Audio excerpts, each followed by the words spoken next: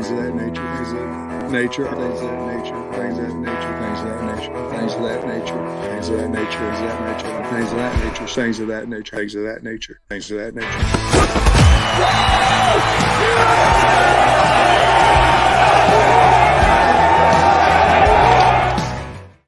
All right. Well, welcome into the Pod of That Nature post-spring first practice reaction show thing that we're going to be doing here. I'm John Nabors, joined by Curtis Wilkerson, Andrew Ellis of Natty State Sports. And, fellas, we had spring ball actually happening in front of our faces this morning, bright and early at 8:30-ish in whatever that practice facility is called that Arkansas practices in. And it was good to be able to see the guys out there and the coaches yelling and screaming and getting fired up. I was pumped up and excited about it. Dude, they gave us the entire practice. No, literally. You know, like that was awesome. I mean, in the fall we get, 3 or 4 periods and you might get to film a couple of them, but we got to sit there and watch the entire thing, and they did more the first day than I thought they would. Yeah. I guess that's what happens when you get to see a whole practice, right? But dude, a lot of 7-on-7, a lot of team stuff, and they were in shorts or whatever. But I feel like I learned a lot today. So I definitely learned a lot. I mean, it's one day of practice. We're overreacting a little bit, but that's what we're supposed to do. But I thought they hit the ground running. And nowadays in college football, we think of it as like practice day one. It's like all instructional or whatever. These dudes have been meeting for a while. They've got the offense implemented and everything. Like I thought, we'll get into the details of what we saw a little bit, but I thought it was cool to see like Taylon Green have seemingly complete control of the offense. So that was kind of interesting to see. But yeah, good to be out on the gridiron. Hear the pad popping a little bit. Hear the whistles blowing. Hear the curse words from various coaches. It's man. It's a fun time out there, man. I was excited to be out there, and yeah, we were out there for what seemed like 2 hours. Mm-hmm. So it was fun. I heard curse words from multiple coaches, but I don't know that I heard one from Bobby P. I don't think I did. He was kind of mellow, man. A little tame. He looked comfortable in his own skin. Has Bobby P been neutered? They neutered him. Man, he seemed like he was chilling the first day. Yeah, he's settling in. He's getting his bearings. He knew all eyes were going to be on him, though. Well, I mean, he probably heard us, but for like 2 weeks, John's been on the show. Like, I want to hear him. I want to see him dog cussing folks. I want to see him getting in their ears. He was chilling today. But hey, maybe with the way the offense was playing today, didn't have too much to complain about. I'd be relaxed too. They didn't face too much resistance from that Arkansas defense, but no. Man, it was fun. It really was. No, it was, and just again, people, we have fun with it, but it is spring practice, so just know that, and but we have fun being able to talk about it because let's be honest, the number one thing here, and you can call it an overreaction, but this is actually something I don't think is an overreaction. No, Arkansas has their QB1, and it is Taylon Green, and now if the rest of the quarterbacks want to stay, I know that window is going to open up for the portal. Whatever, but right now I think you have your QB1 and guys trying to battle it out for QB2, and that's it. Taylon Green's the guy, and I don't even think it's close. I don't even think they tried to hide it. I mean, I was kind of wondering. I mean, who knows what the rep situation is going to be like? And hey, we might go out there tomorrow, and maybe that's the day where Jacoby Criswell runs with the ones every day. Who knows? I know they do stuff like that every now and then, but yeah, I did not see anybody other than him step in with that first team, whether it was 7-on-7, whether it was team period, whether it was fastball or just drills. He was the first guy up every time, which I thought was interesting. And, it probably makes a little bit of sense the more I think about it because Jacoby Criswell is obviously the oldest guy in the room, been on campus for a couple years now. But like we talked about recently, it's this is a brand new offense. There's no pecking order there. So it just kind of starts with whatever they want, and Bobby has this guy that he brought in, and so I think it gives you a little bit of an indication, at least who they think is going to win the job. And I don't think they'll come right out and just be like, "Hey, he's number one." But I mean, we didn't see anybody even think about lining up with that first team offense. No, man, and you're right about the offense being completely different in the pecking order. The only thing a guy like Criswell or Singleton has, that maybe Green doesn't, is the rapport that's already built with some of the guys, the receivers. So it was really nice to see, Taylon Green out there making connections with Luke Haas and Andrew Armstrong on the slant, which he might do 80 times this season. But he just looked it was just different. Him lining up versus everybody else in terms of just the command and the feel that was out there. It just seemed very evident right away. You mentioned it before we went live here, Andrew. He was just so decisive in everything he did. There was no second guessing. It was take the snap, make your read, get the ball out. And he just seemed very composed and in control. And for the first day, looked pretty good. Yeah, and like let's just be clear here. It's not like we're saying, hey, we're blown away with what we saw from Taylor Green. Now, not a perfect player. He had some nice throws, and like, I thought all the quarterbacks had some moments here today. It's not like we're coming away from the practice. He was so good at practice. That's why we're saying this. I'm just going from just like you said, a team operation standpoint, and I didn't think there was any debate about it. It didn't even look like there was any question of like who's going to go line up there. It was like it was him every single time, and honestly, Jacoby Criswell was not lining up with the second team every time. I think we can talk about that, but KJ Jackson, the freshman, he's a big boy. He throws a good ball, dude. Right before we walked in, I said, you know what I remembered about KJ Jackson? He's left-handed. I was like, who's this humongous guy wearing 1.5 throwing lefty? It's KJ Jackson, but he got some reps in with the twos, had some moments, really good athlete. I'm excited to watch him this spring, but yeah, not a banner day for Jacoby Criswell at the office, I would not say. And if y'all want, I mean, now we can just get right into it.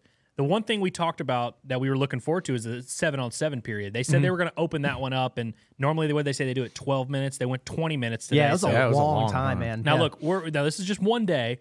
I mean, it's a small sample size, but the sample size is going to grow, so over spring we'll get to watch this. But I had Taylor Green as 9 for 11 in that period, one of those being a drop by C.J. Brown, the freshman from Bentonville, who had had some nice plays on the day. Criswell, I had him 3 for 7. I had Singleton 3 for 5, and I had KJ Jackson 4 for 6. Austin Ledbetter, 3 for 6, QB1. I tell you. And Riker Aspo leading the team in completion percentage, 3 for 3. So Jonesboro, stand up. Your boy was cooking today. Yeah, had a couple nice ones. Man, it was fun to watch, man. Yeah, the thing about Criswell is when he just lets it eat, like he throws such a good ball. I mean, it's beautiful coming out of his hand. I mean, and even Pittman was saying that last year, and the guys too, like even compared to KJ, like he can really let it rip, but he's just so indecisive, man. And you notice that even in 7-on-7, like there are no consequences. Like you kind of want to take some chances and let your DBs try to make plays and your wide receivers try to make contested catches. But there were times where he was just like tucking it and running. Yeah, in 7-on-7, he tucked it and run in 7-on-7 twice, which is just tough. And that just tells you that maybe he's just not seeing it well, and he's overthinking a little bit out there. And that's something that happened last year, and obviously first spring practice, new system, whatever. But this is a trend, I think. Yeah. So whatever, just a different feel with Green. And the other thing I'll say about Green, and again, like they were in shorts, and you can't hit the quarterback anyway, but.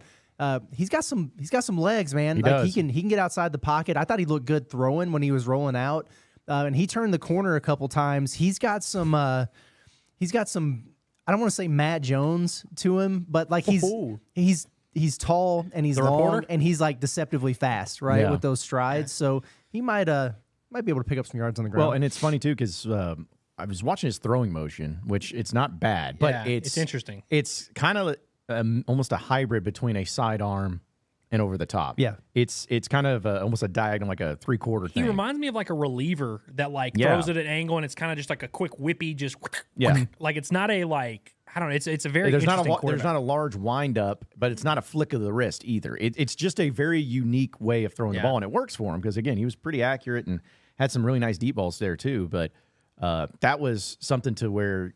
First off, you get to see actually how tall he is. Like, we know he's tall. He came in here to the studio. We saw how tall he is. But when he's on the field and he's standing next to Sam Pittman, you're like, oh, my gosh, this guy towers over He's every bit everybody. of that 6'6", man. Yeah. And with that and his athleticism and his ability to, throw the ball deep downfield, you can see why Bobby Petrino likes him. Yeah. And you can see why he's like, this is my guy. This is who I want. This is what I want it to look like. And, we didn't get to see like a full install of offense. I don't know if they're 30% yet, but they'll hopefully get to that 26% maybe. Yeah, somewhere in that range. But you can definitely tell also too, just from the formations and the plays that they ran, there's still those little Petrino imprints. A lot of slants.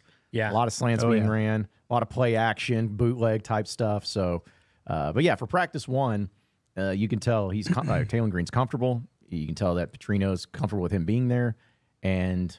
I even think the wide receivers are feeling pretty good about it too. I'll be honest with you, man. And so whoever's playing quarterback for Arkansas, it could be Taylor Green, it could be Malachi Singleton, whoever you want. Andrew Armstrong is going to get targeted early, often. He might have 100 catches, dude. He's always open. You mentioned the slants. It feels like that slant. We saw him catch, just get wide open on those slants all the time.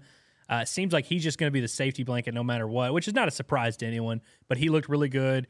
Tyrone Broden. With the David Tyree now number catch. 5. Yeah, Curtis, we were trying to figure out that. Curtis was like, he reminds me, what's that New York Giants receiver? I was like, Odell Beckham? And we were like, oh, wait, no, David Tyree. Because he caught one like over someone's back, and I thought he looked good. Dude, I'm telling you, if NFL scouts only came to practice and just ignored everything else, Isaac TeSlaa would be a top 3 round pick. Dude. Yeah, he's the best practice player pick, of all time, dude. He was snagging some dudes, made some plays downfield. I mentioned C.J. Brown, the freshman from Bentonville. He had some nice plays. Satania, as always, another guy he's going to eat in that offense. He's going to eat in that offense for sure. But yeah, I thought the receiver room looked like what you would expect it to look like when you have as many guys they do returning. They all look like they've kind of raised their game a little bit. Yeah. So, I'm not trying to overact Jaden Wilson, number 1 now. He made a few nice little plays.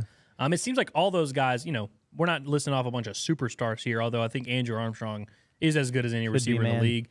But I think all those guys are better. Like Tyrone Broden's a guy that we all were kind of waiting for that breakout. And I'm not saying it's coming right now, but he looked a lot closer to what we hoped he would look like last year than he did in reality last year. Even some of those young guys last year that you were excited about that didn't really get on the field, today, again, it's one practice, but we are overreacting here. But like Davion Dozier, Desmond James, they making some plays out there. Yeah. James got overthrown. There were a couple, I had them written down, just kind of every throw. There were 2 times where Desmond James got wide open and got overthrown by somebody. But yeah, he made a couple nice plays. I think he had a screen in fastball that he took like 15, 20 yards. Yeah. Yeah, it was an encouraging day. One thing I really like to see was Luke Has looked like he's just he never got hurt, man. Like he picked up right where he left off. Complete participant, yeah. Yeah, he is just he's him, man. He's going to be so good. And Tyrus Washington is still working his way back, but hey, I got to get a little shout out to my man Barkey's Gums. Yeah. He was making plays out there. He is still on the team. He's still on the team. He still exists, and I think he actually maybe looks the way he's listed on the roster in terms of height and weight, because that was a bunch of BS last year. But no, he's gotten a lot bigger, and he was catching some passes out there, looked comfortable. So that was nice to see too. Yeah, the quarterback position, of course, is one that everybody's interested in, because we talked about on the last pod of that nature, dealing with how that's going to be handled, and that's how it's going to be treated with Petrino and everything.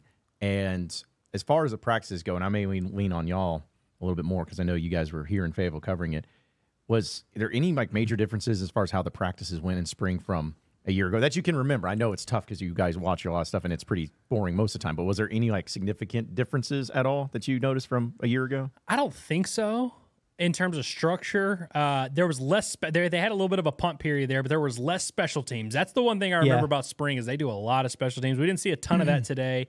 I don't think there was any noticeable differences. I feel like you could tell it was day one, though. I'll just say that. Yeah. I don't want to say that as a knock or anything, but it felt like you could tell there was a little bit of some chaos. Guys not knowing where to go. Confusion. Yeah, I feel like every position coach I would go check on, they were yelling at somebody.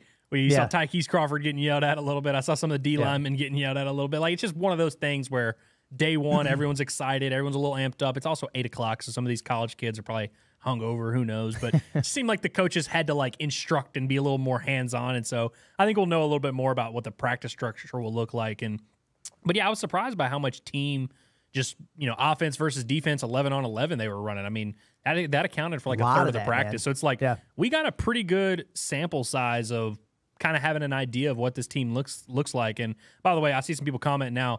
Go ahead. If you have comments or questions about anyone in particular, get them in now, because, we don't want to sit here and go through the whole roster and just list our observations, but I got a good look at a lot of just notes. About every position group, and so I feel like I am qualified and equipped to answer your questions, so just let us know. But, yeah, it was nothing. I feel like it was nothing crazy out of the ordinary in terms of structure, though.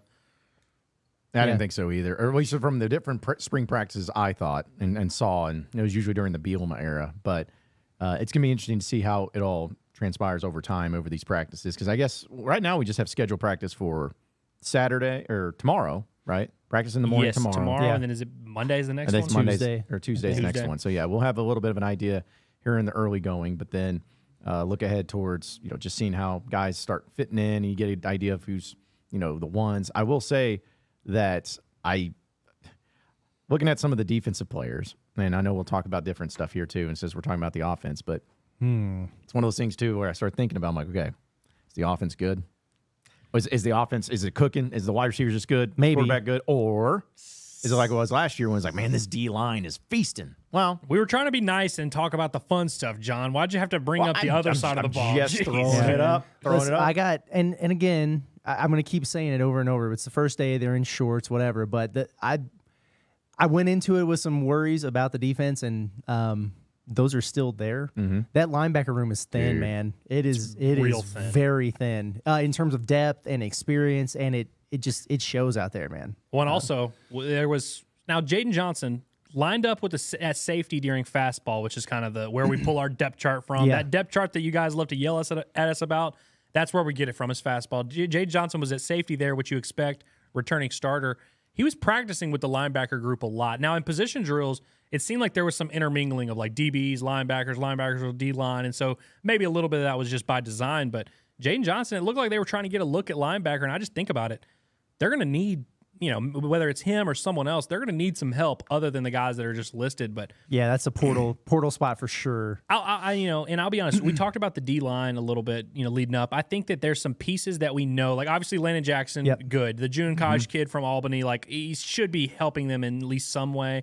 Nico Davier is a guy that has had some moments here. Eric Gregory been a while, but just looking at that group, it looked a little like it just didn't look like an SEC defensive line room. It just really didn't. And I'll be honest with you, I see Vids for me wants to know about June Kaj. I was a little like, now I don't want to say underwhelmed. Just looking at him, he didn't pop to me. No. Which is, it's one day of spring practice. It's not like we got to see him play for too much. But I just remember when Trey Williams transferred in from Missouri, day one, you were like, oh, that guy's an SEC. That's a starter for you. Exactly. Same with John Ridgeway. Same with Trajan Jeffcoat last year. Like it didn't take long for those guys. You just kind of scan and you're like, oh wow. But like Anton Junkosh, he could have been John Hill for all I know. Like they look pretty similar in terms of just size and looking like an SEC linebacker. Obviously, the season is not till September, so there's time for all these guys to do whatever they got to do, transform their bodies. But that defense, man, and they were getting cooked by the offense, whether it was 7-on-7, team period, whatever. The offense was well ahead of the defense, which is really not what you want. Especially on day one, you feel like your defense should be a little bit ahead as the offense is implementing stuff, especially with a new coordinator. If this Arkansas defense ends up being above average, Travis Williams might be a god, man. Like if this defense that we're seeing on paper and at practice, and look, this is not an overreaction to day one of fall or spring practice, because if you're looking at this roster on paper, you're kind of wondering who's going to be the safeties. They got some depth in the secondary, some experience, but like, who's really the stars on this defense besides Landon Jackson? And, it's very early, so I don't want to, I'm not going to write their obituary yet, but this defense has a lot of questions to answer between this spring and leading up to fall practice and stuff like that. Yeah, I'm nervous about, the possibilities of what it could be. But since, again, we're so far away, it's hard to really have any sort of, hot takes or on that for the defense or the offensive side. However, we talked about quarterbacks and offense. But as far as just some impressions of particular players, I know that we're going to get to some of these questions, too, that people are asking in the chat. But a few things that stood out, at least I'll go ahead and start with Braylon Russell is large. Big boy. I mean, he's big now. He's got some ass to him. That dude is a true freshman. And I'm not saying that I've never seen a guy that size, but talking with Kyle Parkinson, the SID, he's actually had to lose some weight. He came in, I think he said, at 265 is what he came in at. And he's had to lose weight. Now, it's not bad weight. It's not like he's coming in looking like, chubby. But you could tell it's like, hey, they want to slim him down a bit. But still, like, he did not look like a true freshman running back. He looked like a guy that's been in the league for about 3 years. Yeah, he's huge, man. And it's in his thighs and his backside. Mm-hmm. And so he's got a powerful lower half, if you will.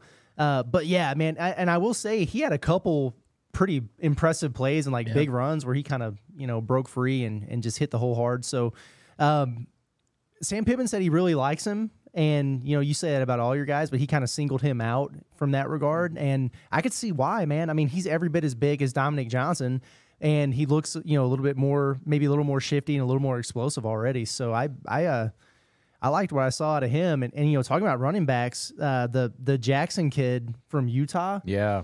That dude looks the part. I was standing by Scottie, and he was like, if there were ever a player who looked like they played at Utah, and he's just got that look about him, man. Like he's tatted up. He's just big, physical dude. And you think about those Utah teams, and sometimes you think about like the West Coast and the Pac-12, and like, oh, they're soft. Well, no, not Utah. Like those guys, they hit you in the mouth. They're physical. He's kind of got that build. And he's 6'2", every bit of 235. And it's another conversation that I was having with Kyle Parkinson. He was like, he's one of the transfers who came here and has looked the part since he arrived. The dude had 800 yards rushing last season, and he's going to be definitely in the mix there for sure. Again, with some of these transfer portal guys, it's like it's not a surprise that they're competent and that they're good, but it's just nice to see, you know. Like, I mean, for instance, Varkey's Gums last year, you look at his production, you're like, oh, he had 500-something yards in North Texas. He'll come right in here. Just kind of took him a while to get his footing. We'll see how it works in terms of the actual field for Jaquindon Jackson. But, yeah, listed at 6'2", 235. He looked like he might be 6'4". He was tall, man. I thought he might be like 6'3", 220, but it's weird that he's like one of the smaller running backs they have at 235. But I'll be honest, I like that whole group. I thought Rashad Dubinion, who got the first carries with the first group, which I feel like makes sense. You know, you're veteran. He's been there. Kind of your most proven returning back. He looked good. I thought Dominique Johnson had a couple nice moments there. You know, you mentioned Braylon Russell had a few nice runs. Like I really liked what I saw from that entire running back room, and which I guess is a natural transition. Might be the best one. Augustov might be the best one. He was running with the ones a good bit, had some nice ones. The offensive line, I think if we're complimenting the running backs and we're saying, hey, Taylor Green was decisive, got the ball out, and did all this, I didn't notice any issues with the offensive line. And, you know, there was some moving around, but I thought that early on, like that first group at least, looked a little bit more solid than maybe I expected on day one. Yeah. Carmona, Kudus, Addison Nichols, Braun, and then Blackstock on that first offensive line group. Blackstock and Tykees Crawford, I guess, are kind of competing there at right tackle. It looks like it. Yeah, Blackstock was running with the ones in fastball, and then when they got to some of the other team stuff, Crawford was in there, a little bit of back and forth. But yeah, I thought that group looked pretty solid in there, you know, for first day standards. And I really like, you know, what I saw from Eric Mateos, man. I mean, that was one of the things I said when we were talking about this yesterday. Like, I wanted to get around that offensive line and see what the vibes are like because it was just so weird last year with Cody Kennedy. And I don't know, like something was just off with that group. Boy, I didn't feel that way today. And yeah, Mateos was, I don't think he ever shut up. And that's a good thing, man. Like, he was very, very heavy-handed with those guys while he was coaching, and he was letting them fly out there with some of the expletives, which was awesome. But he was also... it wasn't just a, hey, do your effing job. It was, this is what you need to do. This is how you need to do it. He was getting very, very technical with stuff, and he was stopping and coaching those guys up every single rep. And he was doing it, and then Sam Pittman was down there doing it. And those two working with the O-line together, that was pretty cool to see. I'm excited about that group. I really am. Yeah, and, you know, Sam Pittman, you know, I'm not saying this is a knock on Cody Kennedy because Sam Pittman liked Cody Kennedy a lot. That was his guy, and, you know, he trusted him.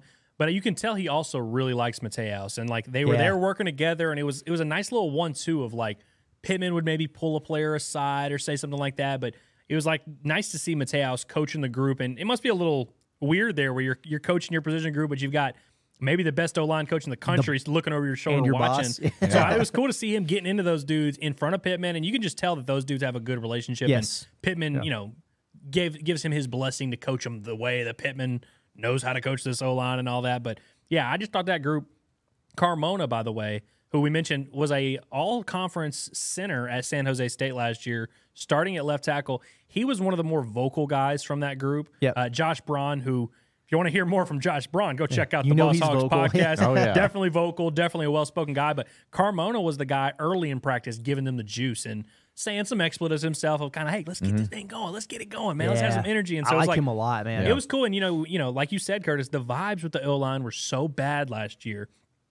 Seemed like everyone on that position group, I don't know if they hated each other, hated their coach, hated life. I don't know what it was, but lost there their was just love of football. Lost their love of football, apparently. There just wasn't that energy. There wasn't that communication, but I like seeing those guys interact. And I just felt like offensively, this offense seems a little bit ahead of schedule, which, you know, by Petrino, we shouldn't be too surprised, but I guess I was surprised by how sharp everything looked. From the O-line, receivers, quarterback, running back, like they just seemed a lot more in sync than you would expect day one of spring practice. And I cannot say the same for the defense, so it's not like I'm just sunshine pumping here. Yeah, well, going back to the offensive line and talking about last year, you know, one of the things I always thought, and this is just my reckless theory, is that you had Cody Kennedy, who originally came in as the tight ends coach. If you remember, because it was Brad Davis, was that his name? The LSU, who ended up going to LSU. And I think the entire plan that Sam Pittman, hey, really like Cody Kennedy, is come in as a tight ends coach and then learn behind Brad Davis until you're ready to go and then insert you. And then I think when Brad Davis left, Sam Pittman maybe made the mistake of like promoting him way too before he was ready. And, you know, that can really kill a lot of the things that you got going on where, you know, you're throwing him in there and then there's a disconnect and then there's issues. It's like, I think that Cody Kennedy could end up being a really good offensive line coach. But I think that just the timing of him being put into that spot and into that position was just not fair to him. And that's where with Mateos, I think it's going to work out so much better, not only just because it's someone different, but also he at least has been a legitimate offensive line coach in high-level college football coming from Baylor.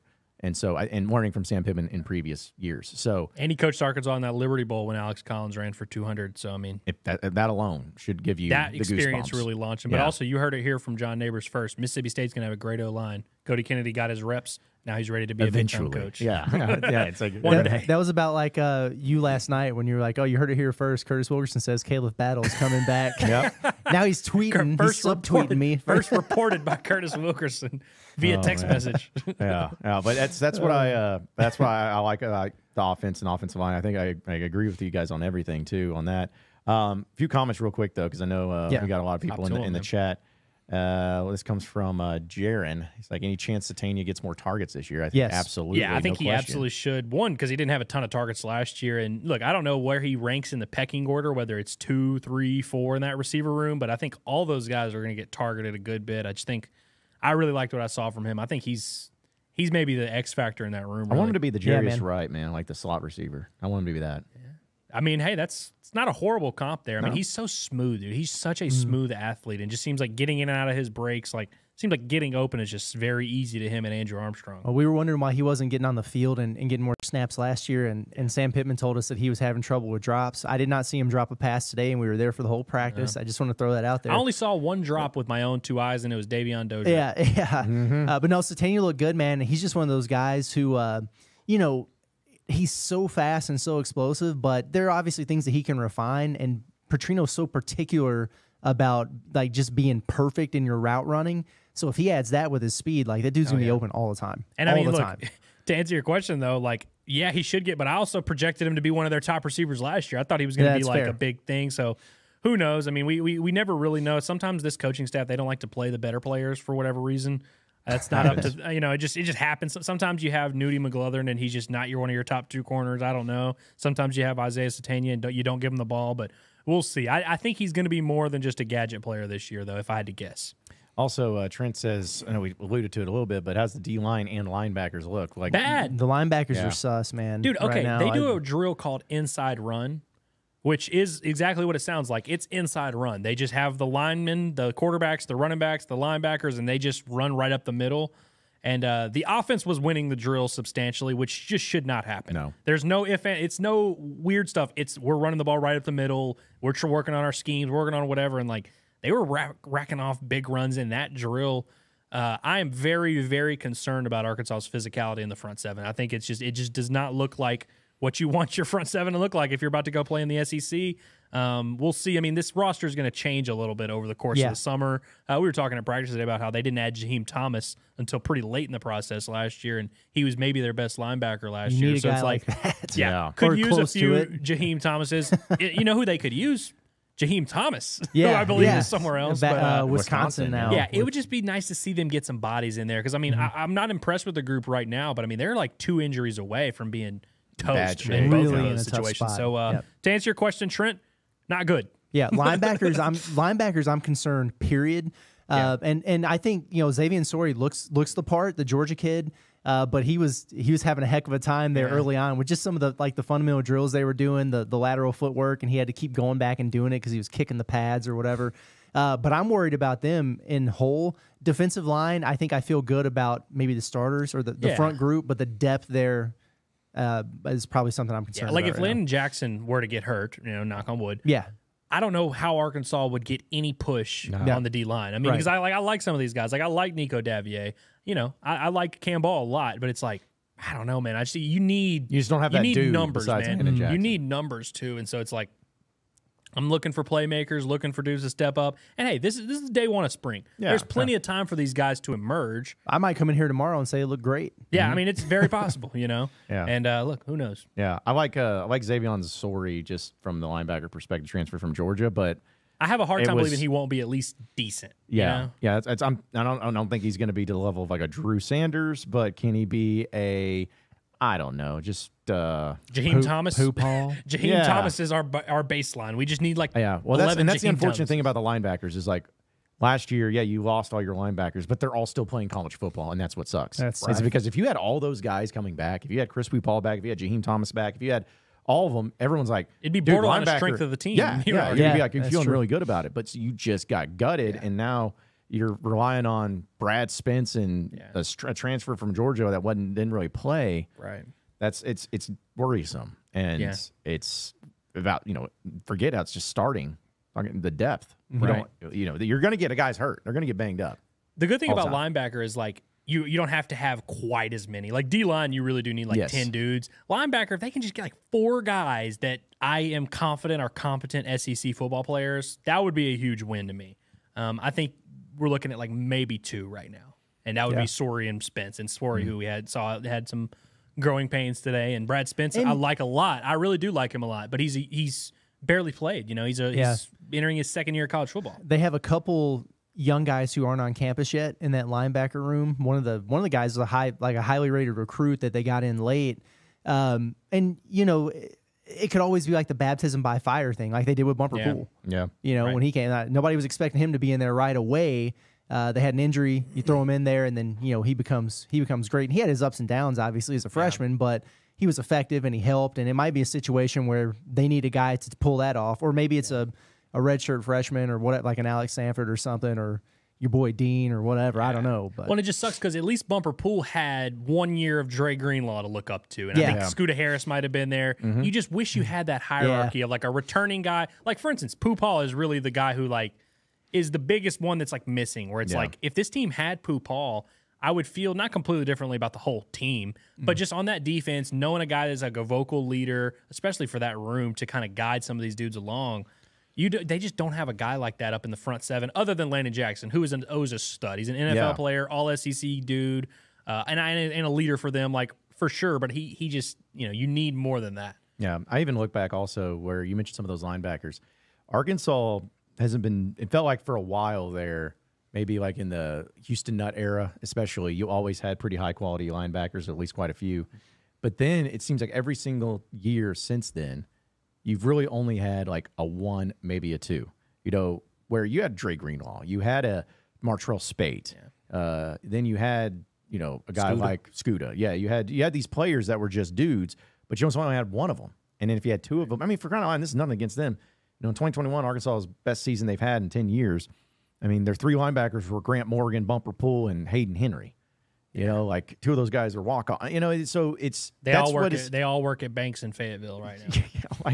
But it's true. But shout out to Tyler Smith. Yeah, hey, listen, he knows it. But it's like that's the thing. Is like you want your linebacker room to look good, but it just feels like Arkansas. It's kind of like almost having a great starting rotation in pitching, like on a weekend. It's like it's so tough at Arkansas for whatever reason to get 3 of them that are really good at linebacker, but. I do want to clarify. 1 or 2. We should go ahead and just throw out the disclaimer. I feel like I glossed over Brad Spence a little bit because I do like him a lot. No, I think he's a guy that's really going to help him. So maybe that's your X factors. Maybe this kid is just special, and so maybe if he emerges into being like that spark plug who's going to get 100 tackles and who's going to be like an every down, like don't have to worry about him type of dude, maybe it makes us feel a little bit different. But it's just like it's tough to go into an offseason expecting this 19-year-old to carry your room. Yeah, ideally he would be your rotational guy this like year. Pooh was as a redshirt freshman, you know, where he got to kind of ease his way in while Bumper Pool was getting hurt. That's a great point. And so that's where, I think you're going to have 2 like quality or at least good enough linebackers. But the problem is after that, you just don't know, and it's all over. Keep the those place. boys in bubble wrap for the next 6 months. Yes, do whatever you need to do.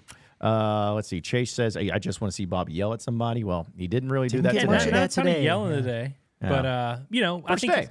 He got on the guys a little bit about getting in the huddle. Yeah. Well, and also he saw there was 50 media members out there today. He was like, "Let me be on my best behavior. They're all waiting for me to yell. Let me just wait till day 3." He was chilling, and like he was talking a lot. Like he was interacting with the players. He's talking to quarterbacks before every play and after every rep and all that. For but sure. he wasn't super animated. John, you were around them a little bit more. Like every time I would try to, like, when a quarterback would come off from whether it was team or 7-on-7 or whatever, when they would come off the field, I'd always just like watch to see how Bobby interacted with them, and like just seeing him talk to those guys, it's so cool. And just kind of letting your imagination run, and you're like, what's he saying to Austin Ledbetter right now? What's he saying? Well, But I think you could already tell right away. And like, I know we're being a little dramatic with this Taylon Green stuff, but you can tell he and Taylon have some type of rapport where it's like they don't even have to say a ton, but that communication's there. I like the way that he he was interacting with his guys. It was pretty cool. Yeah, and another thing that stood out to me about that, just from a body language standpoint, is a lot of times, a coach will be talking to a player, getting on them or whatever, and they've got their head down or they're kind of walking away. Every single time I looked over at Petrino talking to a guy, you couldn't hear what they were saying, but I saw a helmet nodding. I saw a bobblehead every single time. Yeah. They're listening. They're picking up what he's putting down. Well, and also, too, like just from what I saw, and again, couldn't hear everything he was saying, but there were times where he was just approaching it as, kind of with his like little book, his little binder or whatever, like pointing over right here and doing this and everything.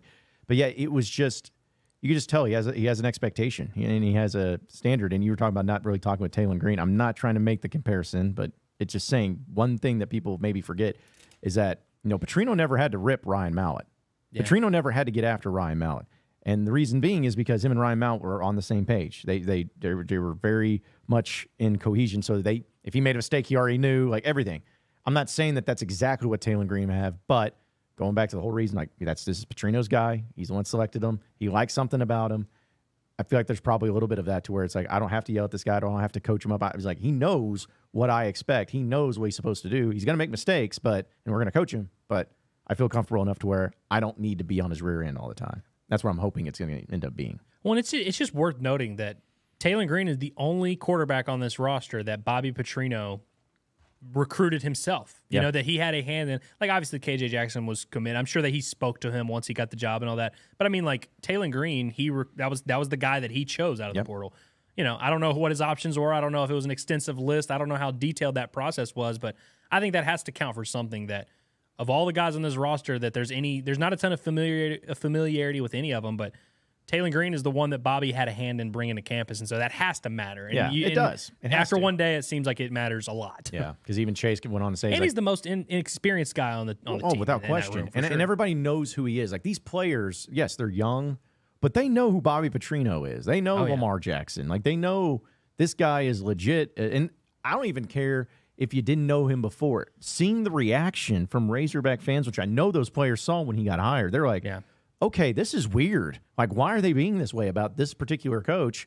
So I think that there's just an element of respect and element of we know this guy, and if we didn't know him, we know him now because everybody's so stoked about this guy, and it has to be for some reason. Yeah. And it's because he's really good. What's that MF stand for? BMFP. What is MF stand I've never heard MF in those letters together and whatever it meant, but I'm just now noticing that it really does say juicy nuggeted tidbits from the intense practice. Dude, like, I'm telling you, we got to get the people going. We got to get them hyped. And those are the types of words that you got to use to get people I saw in. somebody that came in late and didn't see us talk about the first quarterback thing. Yeah. Whoever you think the starting quarterback is, just go with that instinct. Yeah. Well, it's like roll with that one. Well, it's like Wes says, he's in late, but he's like, do we have a big gap between Green and Criswell? Yes, an entire other quarterback, actually. Yeah, but Criswell was not running with the twos today. So, yes, Malachi Singleton and KJ Jackson worth of a gap between them. I'll be honest with you guys. I'm not trying to be dramatic, but I have a hard time believing Jacoby Criswell will be on the team in 3 months.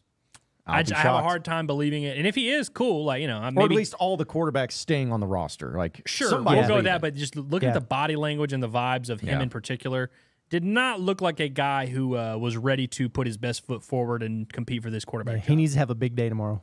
Yeah, needs to have a big day. And I mean, look, physically, whatever, but we were just talking about Bobby interacting with all these guys. I don't know if I can remember a time where he and Bobby were, like, close together, talking about anything. Like, I did not like the vibes from number 6 today, but we'll see. I mean, it's very early. We're going to overreact tomorrow, too. So who knows? Tomorrow we might have the complete opposite take. Yeah, and I'm not putting this out there just for the sake of putting it out there, but it could be one of those deals where maybe Criswell was like, hey, or got told, hey, just letting you know, this is our guy. We're going with Green. When the window opens up, we recommend maybe you get into it, but he can't do it. So be like, but you can still come to practice, still get some reps in, get some stuff in. Yeah.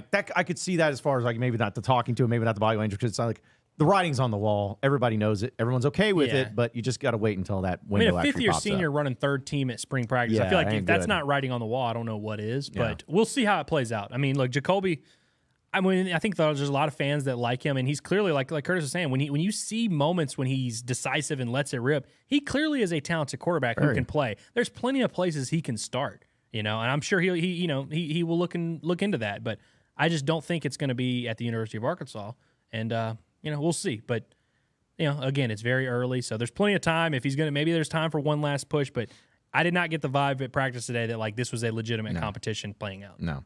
Also, Miss Lisa, love Miss Lisa. She says, I remember when Alex Tejada missed a small field goal and Coach P asked him if he missed it on purpose. It's a legitimate question. Yeah, I mean, he missed it that badly. He's like, if it were up to me, that ball would have just went through the uprights. Like, I don't know why you chose to not put it through the uprights. That's pretty good. Yeah, we practiced this, Alex. You know, you're supposed to go in between the goals, like over it, like especially in there, when in we're that spot. short distance. Yeah, we're supposed to make that happen. Springdale legend, Alex Tejada. Yeah, that's right. And Devin says, any freshman linebackers coming in the fall that could help. Again, I don't know if I want freshman linebackers. I know it's the situation you're in, but like I don't ever want to say, man, we got to get this freshman on campus at linebacker because he's going to have to help. Yeah, the kid that got late, he was deciding between Arkansas and Clemson, I think, and Clemson won out. So yeah, you got him in there, and that's going to be He's also listed at 203 though. The Bradley Shaw kid though is the kid from Hoover, Alabama, is the one that I'm excited about. I mean, he was at 24/7 Sports, he's a top 247 player. He's a high 4-star. So was he Hoover's a good program. Was he the one that chose between Arkansas Hoover's and Clemson? a loaded football program. He's the one that chose between Arkansas and Clemson. Okay, yeah, Bradley Shaw. Trying to make sure, Hoover High's football stadium looks. It's better than Arkansas. They had their State's. own show. I'll be honest with you. Yeah, it's on television for a while. Massive, dude. Yeah, when that was called 2 days. Yeah. Because he's 5'11", but that's what I'm saying. It's like Juju Pope's another one where if Juju Pope shows up and he's just a stud, maybe, but he's listed at 6 foot 203, and so it's like that's and linebackers are never guys that when you're recruiting them, you're like, hey, they'll help us right away. You kind of want them and D linemen to season for a little bit. Listen, Sam Olajubutu was 5'9". Okay, and he was an all SEC. Sam Olajubutu ain't walking through that door. Yeah, that'd be nice if he was though. Jerry Franklin ain't walking through that door. Jerry Franklin, yeah, get him the and SEC career tackles leader or whatever the hell he was. Yeah, get him and Anthony Leon and Jericho Nelson. Just get all of them, those types of players. Because what about Rudell Krim? Can we bulk him up and make him a linebacker? What's he doing nowadays? Dude, yeah, I bet he is. He coaches a lot, so he could probably come in there. Yeah. Caleb also asked, did Satania redshirt last year? I don't think he didn't. He redshirted as a true freshman because he was banged up a lot. But no, he played last year. I mean, he was the punt returner. He had some moments last year. As Sam said the other day, you saw more of in punt return. You saw what kind of athlete he is. They haven't gotten it to translate to offense yet. I think it's only a matter of time. I don't think he's one of those like punt return gadget dudes that is never going to actually be a receiver. Yeah. I think he's a much better receiver than this coaching staff gives him credit for. No, I agree. Also, Sharkensaw says, in the brief clips I saw posted, Taylor looked like he was the guy and seemed pretty confident. Could also just be a size, but he kind of has that look about him. He absolutely has that look about him. Yeah. It was a feel. More like Andrew said early on, like we're not sitting here saying that he was just out there looking electric, like he's Jalen Hurts or something out there. I mean he made some mistakes and he missed on some throws just like anybody else. But yeah, you could just tell it was just different. It's different. Yeah, it's absolutely different. I think had that look about him is a pretty good way to sum it up. Also, if you want to see more clips. Yeah, we do have that full video up on the Natty State Sports YouTube page. We also tweeted that out. It's on Facebook too. Mm-hmm. Yeah, really good. We got about 15 minutes worth of practice footage. Got them boys in 4K. Some good stuff, yeah. And you, Chase, I know you love you some Bobby. We got plenty of Bobby Petrino video of him just doing things, just pointing, talking, moving a guy over here. Like, we got a lot of good Petrino stuff. But Chase also says, is the running back room too heavy? Now, I think this is an interesting question because last year about Rocket Sanders, everyone was talking about his size. And turned out to be too heavy. He's too heavy on his feet, apparently. But also, you think about this year, we mentioned Braylon Russell coming in as a true freshman. Yeah. We already mentioned about, of course, I always forgot the Utah transfer. Jackson. Jaquindon Jackson. We mentioned his size. We know Dominic Johnson's already been a big guy. I mean, really, it's like Rashad Dubinion. And I guess Augustov is like 210 or 212, and those are the small guys. And he's up to 212, and I thought he looked. You could tell, like last year, aside from the Emmanuel Crawford kid, like Augustov was clearly the freshman of the group, like so much smaller. But he looks good, man. Augustov looks like. I mean, his progression. I mean, he started to make some strides down the stretch as a freshman. Looks like he's a little bit better, a little bit bigger, a little bit faster, a little bit stronger. I really do think the running back room. Their weights are going to be smaller. Like they're going to cut these dudes down. Like Braylon Russell's not going to be that big. Dominic Johnson's probably not even going to be that big. Russell will be like 235 by fall. But the Jackson kid, his 235 is a good 235. Yes, it is. He looks awesome, and so he looks the part. I don't think overall, and I think the top three running backs could very well end up being Dubinion, Augustov, and Jackson. and Jackson's the biggest of that group at 235. So I don't think the main backs are too heavy. Yeah. And I don't think their weights are going to be that big. But and I hate to keep comparing it always to the old Petrino teams, but again, like people forget, like Roger Green was a big running back. boy. Ronnie Wingo was like 6'2", 6'3". Petrino loves having his 2 through 4 backs being extremely big. But then if you think, poppies. but then if you think about Niall Davis was he was like 230, 5'9", 5'10", but he was 230. Dennis Johnson, it's like a bowling ball. So it's just, I think that there's just the size that these guys are, and they're going to trim them or bilk them or whatever. Maybe you're too small, Petrino. Chase. Yeah. Maybe you're too small, bro. Yeah. Maybe that's Dominions' problem. Maybe he won't play this year because he's just too small. Yeah, we like our dub, but he's just too little, man. Yeah. We need some big boys. But that's the thing. Is like Petrino's always loved big, tall quarterbacks and big, thick running backs. Hey, that's you don't want to. if you're going to drive through a brick wall, you don't want to have a Honda Civic. No. You want to have an F-250. You want to have a big boy. Big old boy. Because wasn't Michael Bush, you guys remember him that played for Louisville? Yeah. I think he was like a big running back too for Petrino. So yeah, they've had a lot of White. Limbo says, does the O-line look better this year? They have no chance, no choice but to look better. They But look good today. They could not be worse. But yeah, they actually did look better. I like the move of Kudus inside. The new guys, the new additions. Obviously you got your eyes on them a little bit more just because they're the fresh faces that you need to step in there. But I mean, good sized guys, big personalities. I like them. Yeah, and good. I mean, look, many people we need to start having this discussion. Did Natty State Sports save the Arkansas football program? Because last year there was clearly a huge disconnect with the offensive line. All of a sudden now we got this awesome podcast up and running with the offensive linemen where they're becoming best friends. We're seeing their friendship formed on camera. Dude, now you go out there to practice and they're cooking.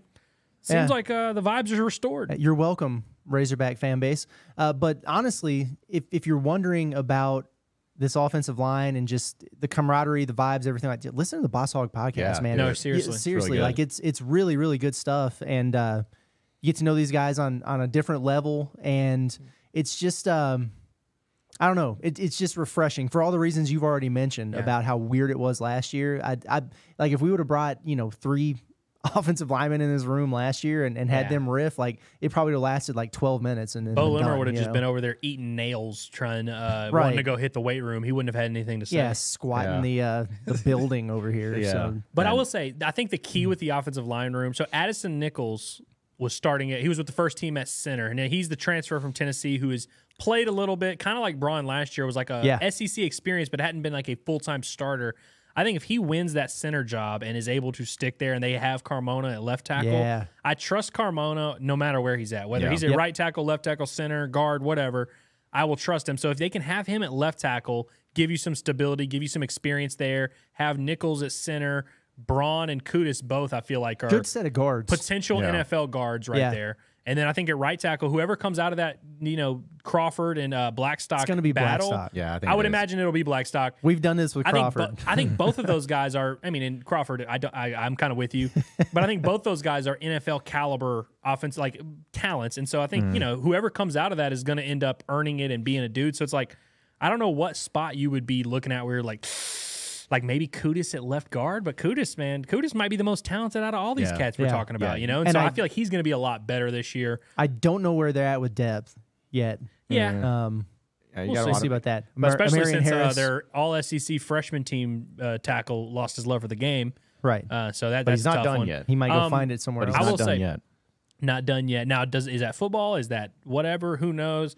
For the Marion Harris fan base, I was a little surprised to see him running with the 3s today. Yeah. I mean, this is a guy that played in the Liberty Bowl as a true freshman, and kind of it seems like they're waiting on him to take that step. He's the same size now. He looks as like was Marcus then. Henderson. He's giving me extreme Marcus Henderson vibes. Yeah. But we'll see. But I think the depth is kind of the concern there, and so we'll see how we feel after an injury or two. But I think that starting group that we saw today, and just kind of what we know about these dudes coming in, I feel like there's not like a ton of spots that are going to give you a ton of the staff's not losing sleep over it. And I think this time last year they were losing sleep over it. All right, guys. Anything else we want to add before we close up shop? I know we got another practice tomorrow that we'll be able to recap, but any other things, nuggets, juicy nuggeted tidbits? Yeah, I think I would like to say that Hudson Clark's practice jersey was way too large. It was. Curtis leaned over to me during practice. He said, Hudson Clark, he's small again. Because last year he bulked up and he kind of looked jacked, looked ripped a little bit. And it's okay, small again. I don't know if it was his practice jersey was too big. I don't know, but dude, we do have a shout out too that we need to give.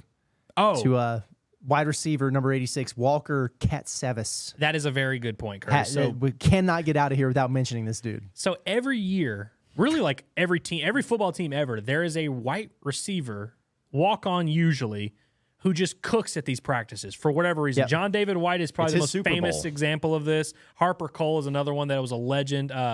Cameron Bibby, who's still on the team, I think he's on scholarship now. Drew Morgan used to be until he became actually a good wide receiver. This Right, might be, same the, thing, this you know might what I be mean? the Katsevis Well, I was gonna say, trajectory here. Crosby Tuck. Cameron Bibby was this guy, and then now he's on scholarship, and I didn't see him do anything today. And so it's like, you kind of being a walk-on in your first few years is kind of say his name again, Curtis. Walker Katsevis. Walker Katsevis. Fort Katsevis Smith Northside. snagged on Jalen Braxton, Snagged who on actually, him, by bro. the way, had a good day. Jalen Yeah. Braxton had good reps against Andrew Armstrong. So it's not like we're saying this like, oh, you should be worried.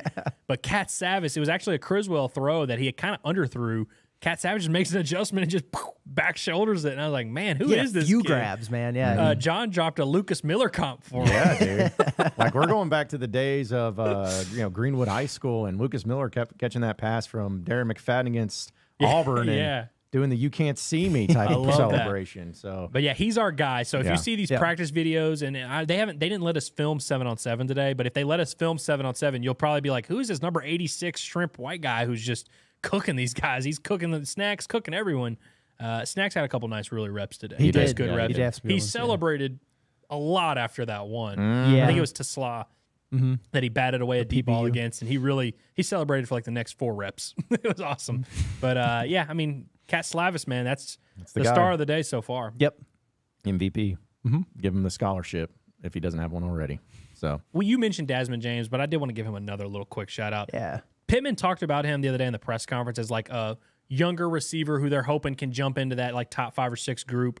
And I remember when he said it, I kind of was like, you know, I didn't see a ton out of Desmond James. He didn't quote unquote bite as a freshman, as they say. But I thought he looked really good today, and like I at least see the vision now. He's 6'2", about 200. Like he looks a little bit bigger. Looks like he's grown into his body a little bit. He had a few nice plays, and like I'm pretty encouraged by just most of the things I'm seeing with this offense. They're like way ahead of schedule, it seems. And really, we might find out, which we did last year, we might find out that their opposition just sucks. Because last year we thought the defensive line was awesome in practice, and turns out the O-line was just bad. But we'll see. And look, man, I really am like, I hate to say it, like I'm excited to get back out there today to kind of just see how this thing develops. And we're going to be covering it. I'm looking forward to it, man. yeah, we're going to have another one tomorrow and talking more about it. So, appreciate everybody watching in, listening in, and be sure to subscribe to all the great content we have on Natty State Sports. But Pod of That Nature is going to be cooking, as the kids say, during this spring football season. So, look forward to giving you all the great coverage right here on Natty State I have Sports. one more thing to say, John. Every single person listening to this right now, stay tuned. Me and Curtis are about to go live for a 6-pack in the next hour or so. Yeah. So hop on. I better see full mandatory attendance. At that I've already sucker. seen somebody asking about the Jake the Paul Jake Mike Paul Tyson fight. fight. You We're want to hear talking about it? We're Jake going to Paul, talk about it. Mike Tyson. Yeah. Okay. If you're a combat sports fan, tune into this one especially. Which, by the way, timely is plug. now live. Natty State Sports 6-pack is a live show sir. these days. Yes, so very soon, if you're having fun commenting and yelling interactive. at us, you can yell at us in a few minutes. We're about to go live. It's very interactive. So, all right, appreciate everybody, and stay tuned for the Natty State 6-pack. We'll see you then.